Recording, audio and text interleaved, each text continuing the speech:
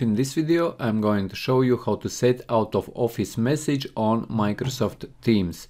And to do this, guys, open up Microsoft Teams, and if you are using even a Microsoft Teams mobile application, you can follow this tutorial as well, because instructions are very similar. So first thing what you will need to do here, where is your icon or where is your image on the right top corner, click on it and it will open this drop down, and in this drop down you will see this first available, and then you will see next set status. Click on it, and here is the place where you can write out of office.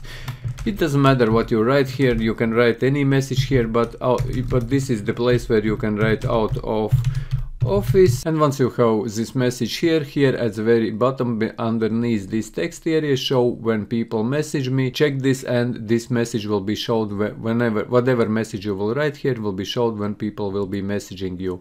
So as here, clear status message after, this means that here in this drop down you can select for how long you want this message to be displayed. Here you can select custom or 1 hour or 4 hours or today only or this week.